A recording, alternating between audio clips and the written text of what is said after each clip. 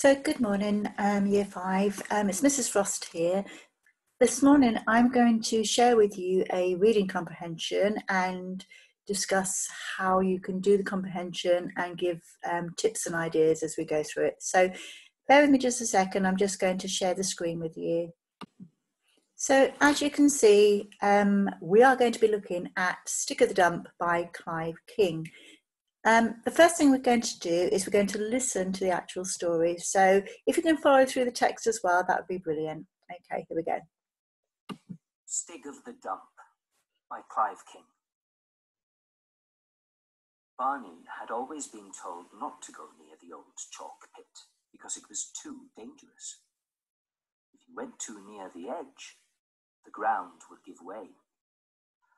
But today was one of those grey days when there is nothing to do, nothing to play, nowhere to go, except to the chalk pit, the dump.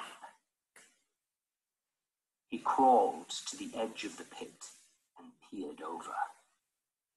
Far below was the bottom of the pit, the dump. Barney could see strange bits of wreckage among the moss and elder bushes and nettles. Was that the steering wheel of a ship? The tail of an aeroplane? At least there was a real bicycle. Barney felt sure he could make it go, if only he could get at it. They didn't let him have a bicycle. Barney wished he was at the bottom of the pit, and the ground gave way. Barney felt his head going down and his feet going up. There was a rattle of fallen earth beneath him.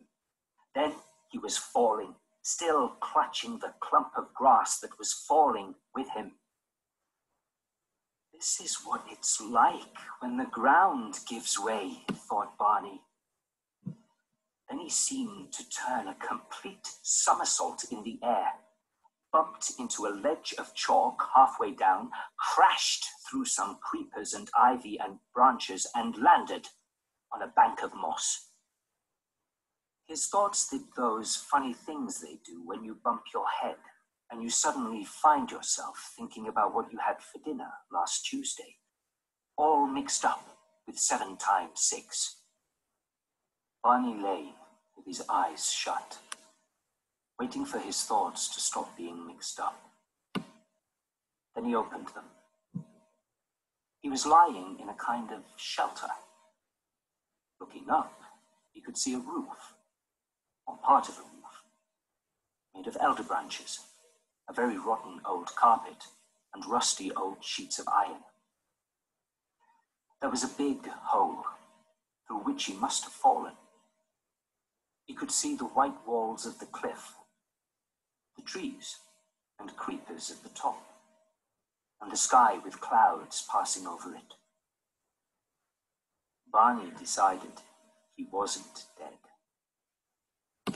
Okay, so now we've listened to the extract of the Stick of the Dump, and hopefully we've read through it as we were listening to it. So we're just going to have a quick look now at the listening questions, and there are 3 of them, as you can see. So over here then on the right hand side, question 1 says, where is Barney at the beginning of the extract? Okay, just in case you're not quite sure, an extract is obviously a part of the text that's been extracted from the main book. Okay, so obviously this is our part of the text. So where is Barney at the beginning of the extract? Okay, so this is the beginning of the extract, normally the first paragraph.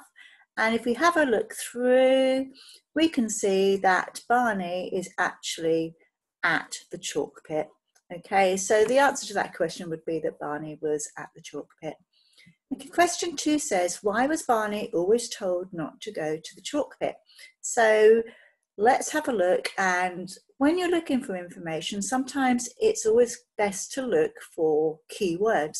So to help us look for the information, the keyword probably is chalk pit. So let's have a look down here. We've got the word chalk pit down here, and we've also got it up here. So let's read through.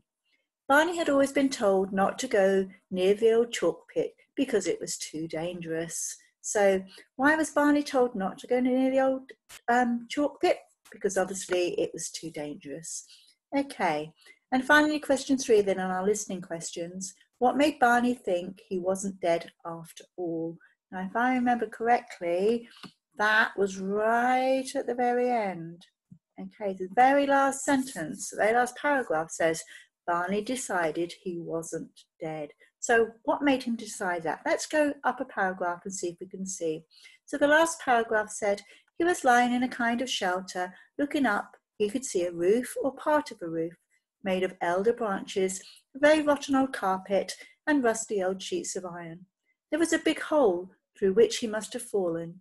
He could see the white walls of the cliff, the trees and creepers at the top, and the sky with clouds passing over it.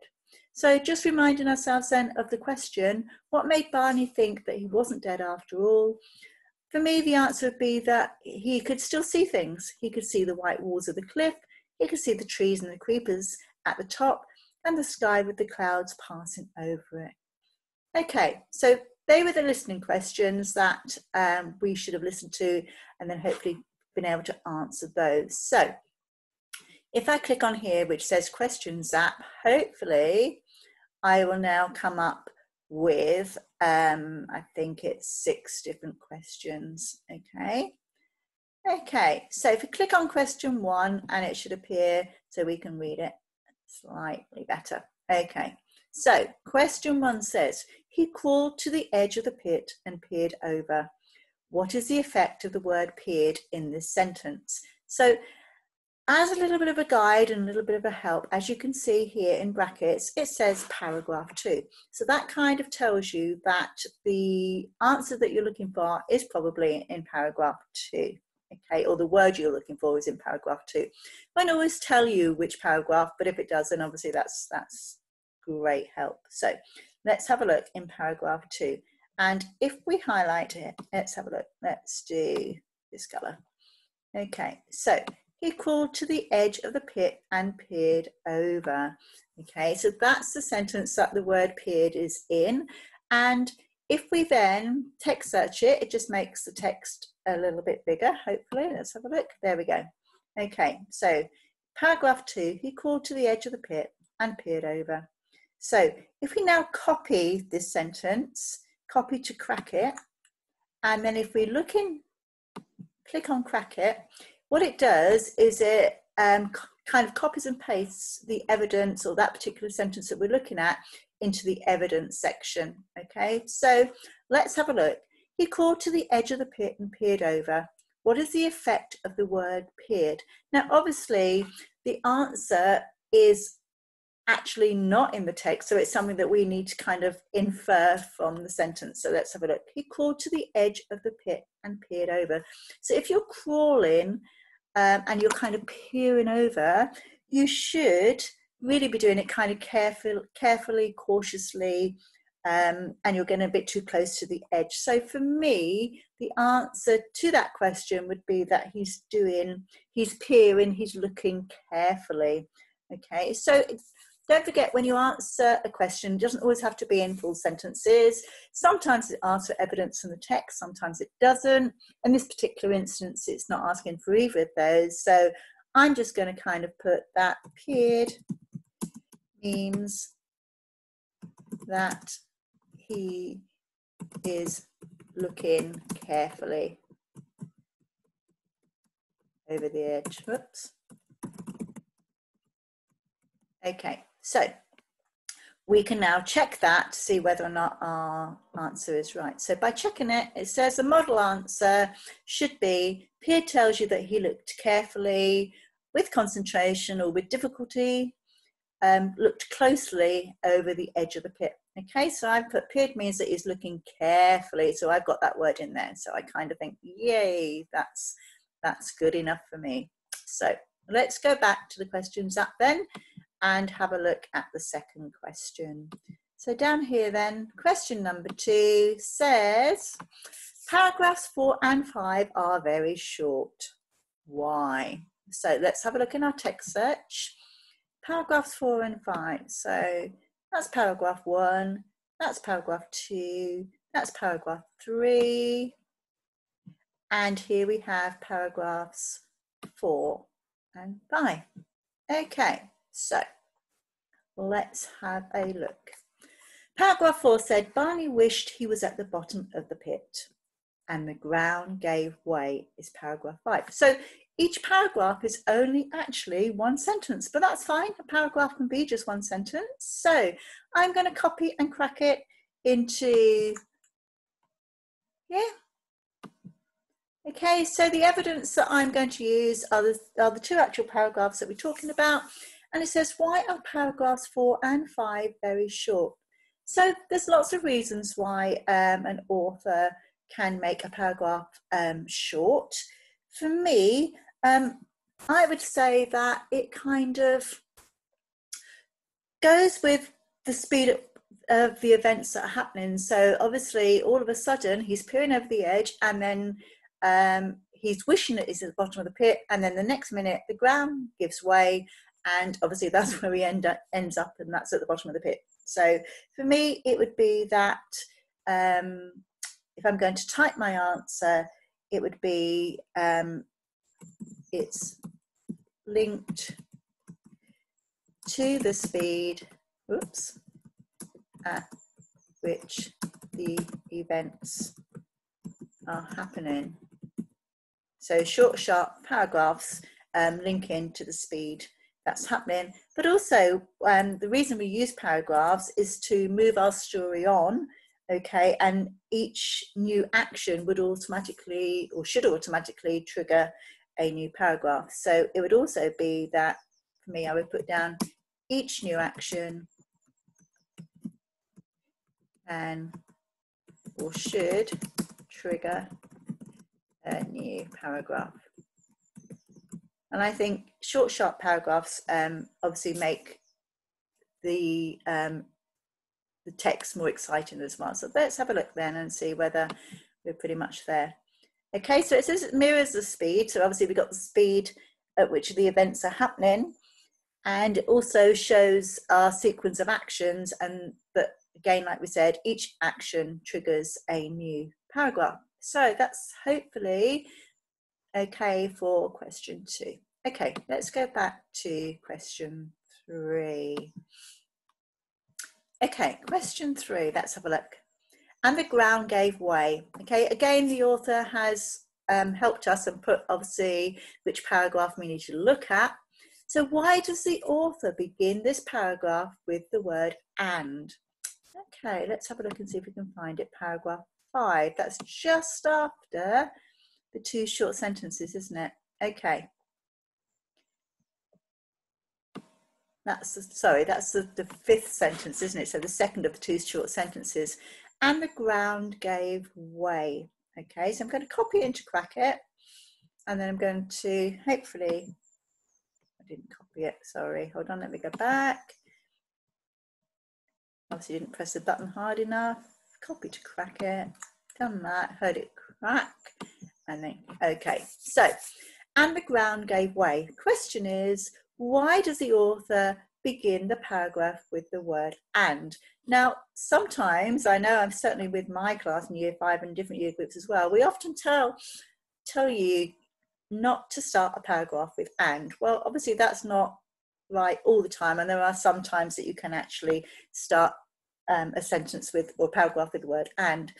And I think for this particular instance, if you go back and have a look at the text above it, just to show you here, it says Barney wished that he was at the bottom of the pit and the ground gave way. So you could have put that all in one sentence, but the author has chosen to separate it out. And I think, and I think for that, sorry, I'm just clearing this evidence here. And I think for that, back into that, and the ground gave way. And I think for this reason, I think that it kind of links the 2 paragraphs together. Okay, so it links this one and the one before. So I'm going to put in there that I think that by using the word and, it's a bit like using a connective, and it links the 2 paragraphs together. So I'm going to put in here that it links the 2 paragraphs, the one before. Oh, can't spell paragraphs. Hold on a minute, guys. or the one before together? Okay, so let's have a look and see what we think. Okay, so the author obviously is saying here, the model answer, that he wants to emphasize that there is actually a link between paragraph 5 and paragraph 4, so it kind of links them together. So that's pretty much what we were saying anyway, isn't it? Okay, let's go back then to the next question. And the next question, question 4, let's have a look. So question 4 says, the paragraph beginning, his thoughts did those funny things, begins with a very long sentence. Why do you think the author didn't use shorter sentences here? So let's do a text search. Let's find that paragraph. Let's have a look.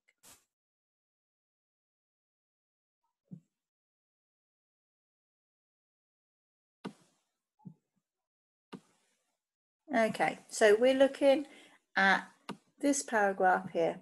Okay, I'm going to copy and crack it. And I'm just going to read the paragraph just above that as well, just to kind of remind myself of the gist of what's happening here. Okay, so then he seemed to turn a complete somersault in the air, bumped into a ledge of chalk halfway down, crashed through some creepers and ivy and branches, and landed on a bank of moss.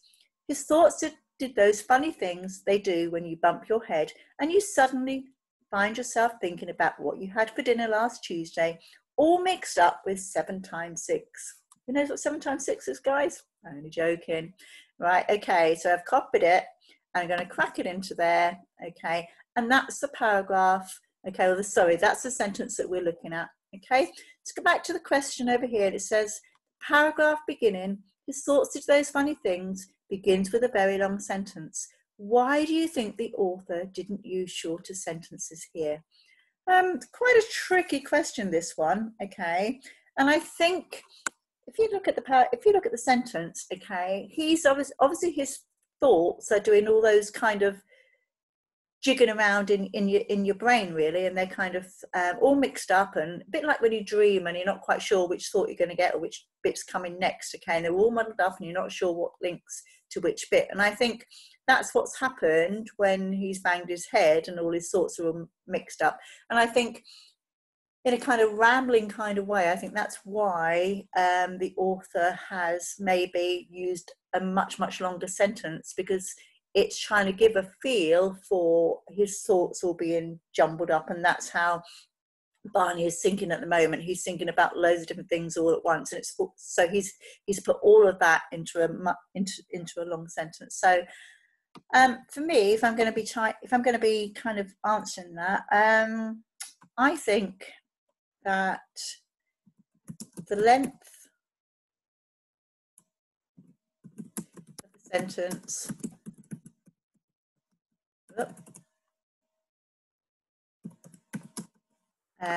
kind of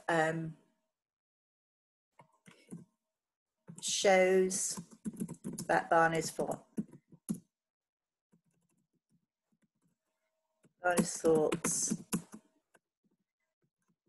are mixed or rambling. And rambling means kind of just going on and on and on. So going on and on, a bit like the sentence does. So let's have a look and see what we think. Let's have a look. The length of the sentence mirrors Barney's rambling thoughts. So yeah, it's just kind of saying that because the sentence is long and kind of goes on and on and on, it's kind of showing or mirrors that's what Barney's thoughts are doing as well. So I hope that's okay. Right, let's go back then, looking at the next question. Okay, question 5. We're getting there, guys. So question 5, read the description of the pit. A, is the author trying to make the reader excited by the pit or afraid of it? And B, how does the author manage this? Explain your response using words and phrases from the text.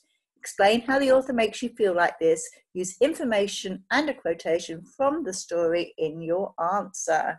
Okay, that's one of the trickiest things to do. Quite often when you're reading a text and answering questions, it's very easy to go with what you think you remembered as opposed to the exact detail of the text. So it's really important, guys, at this point that you are looking for evidence as well. Okay, so although it's asking you to decide whether you're excited or afraid, okay, whichever you choose, and I'm going to give you an example of both, but whichever one you choose, you have to give examples from the text. Okay, so let's have a look at the text search then while bearing the question in mind. Okay, so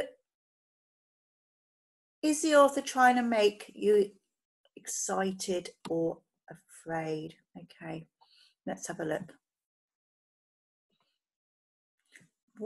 Let's go with excited first and have a think about why, if we were Barney, why would we be excited? So I'm going to take you through to paragraph 3. Okay, let's have a look. So if you were Barney and you were kind of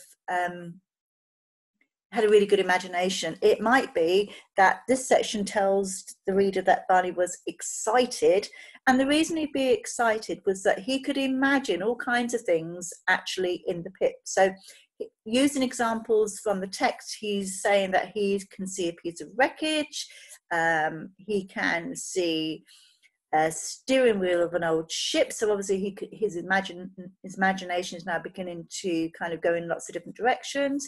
He can see the tail of an aeroplane, so again, what was the aeroplane doing there? How did it get there? What happened? All these different questions probably going around in Barney's mind and making him really, really exciting. Okay, and finally a bicycle, so what could he do with a bicycle? Okay, so they might be ones that you could have a look at use if you're thinking that you're excited. So we're going to copy and crack them, but then I'm also going to go back and have another look, and if we're being scared, let's have a look. So if we're being scared, I wanted to have a look and see.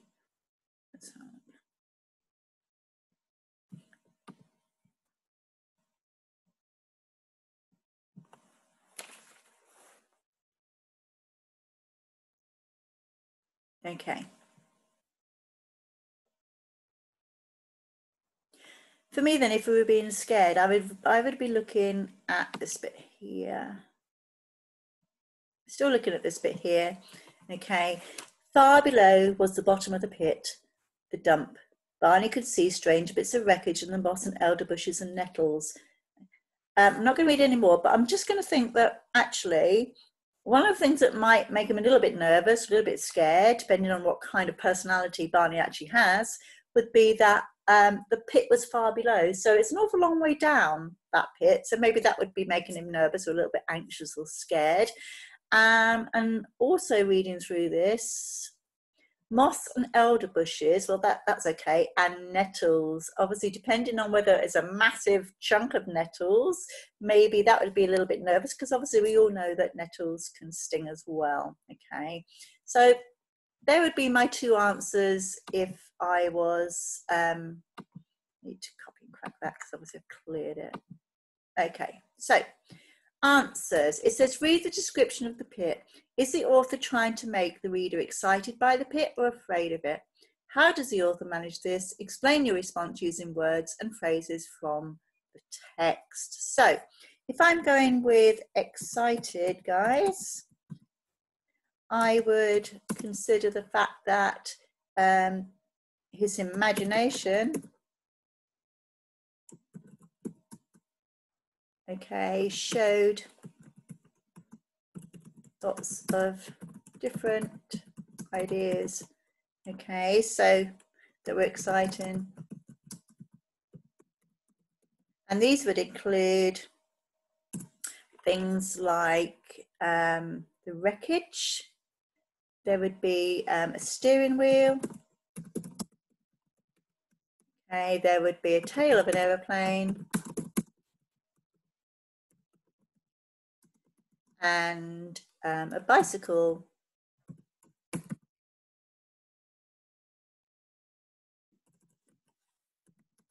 Okay.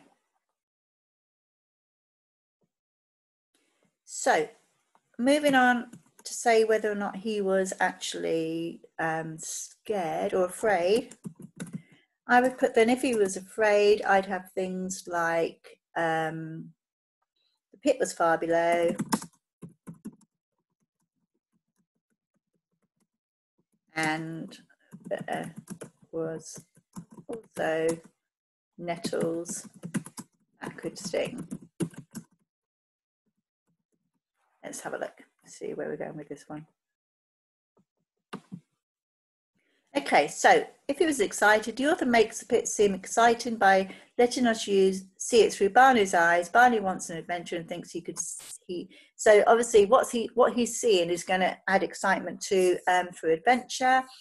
And if he was afraid, then obviously the fact that the pit is dangerous, and also, yeah, that also there would be nettles which could hurt you or sting you. Okay, so we're pretty much there, I think, on those as well. Okay, let's do the final question. So, final question then, guys, is this one. Okay, how does paragraph 4 introduce the events in the rest of this extract? Okay, so let's go to paragraph 4. Okay, paragraph 4, 1, 2, 3. Okay, so Barney wished he was at the bottom of the pit. Okay, copy that, crack it in there. Okay, and it says, how does paragraph 4 introduce the events in the rest of this extract? Okay, so for me then, this is the most important word here. Barney wished he was at the bottom of the pit. Okay, so by wishing he was at the bottom of the pit, does it make us think that he's now imagining it? Does it make us think that his wish is going to come true? Does it make us think that that's actually what he wants? So let's have a think. I don't know what you guys think, but how does paragraph 4 introduce the events in the rest of the extract? So it tells us that Barney wants a sense of adventure, that he wished he was at the bottom of the pit. Okay, so I'm going to go with, tells us that Barney wished for an adventure, because of A, and so he wanted to be at the bottom of the pit. Oh, I think bottom's got an E on the end of it somehow. That's okay. Let's have a look. So just recapping then, I always kind of go back and double check and rethink it. So how did paragraph 4 introduce the events in the rest of the extract? Okay, so it's telling us that he wants a sense of adventure. Let's have a look. Barney wished he was at the bottom of the pit, and then he fell. When he opened his eyes, he found that he was at the bottom of the pit. Okay, so slightly wrong with that one, guys. So let's go back and let's just think about Barney wished he was at the bottom of the pit. So we needed to think about, okay, that he then fell over the edge, and when he opened his eyes, he was at the bottom of the pit. Okay, so we're not looking to see they're not looking for an answer that said the ground gave way or that he fell over. So it's really important here, guys, that you think about the actual question, what it is asking you, and that was quite a tricky one. Okay, so even I kind of like got a slightly sidetracked with that one. Okay, so the model answer for that then really was Barney wished he was at the bottom of the pit and then he fell. Okay, so be careful kind of what you wish for, I suppose. And when he opened his eyes, he found that he was at the bottom of the pit. Okay, and that was the actual model answer. So, okay. So now that we've done all of those and you've gone through them and we've kind of done them together, and hopefully you agree with most of what I said or didn't say, what I'd like you to do now is have a go at the practice question. Okay, so the practice question is the little white horse. Okay, so I'm going to leave you to do that, and then hopefully you'll have a go and we'll see how well you've done the next time we catch up with our reading. Hope that's okay then. Take care then, Year 5.